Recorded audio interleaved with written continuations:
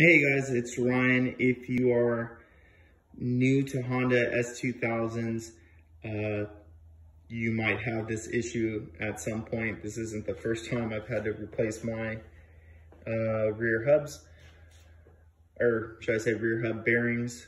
I think I did both sides about a year and a half ago.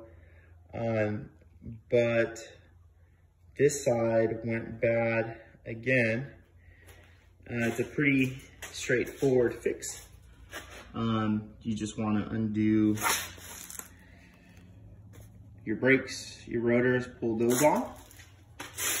Then you want to do the toe arm, the top ball joint, the bottom ball joint, axle nut, obviously.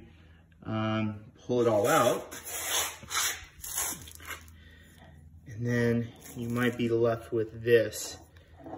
So this is notchy, it's grinding, it's loose, it's really pretty bad.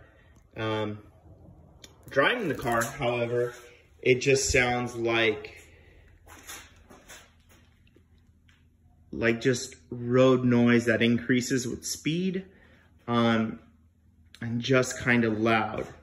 So if you have that, you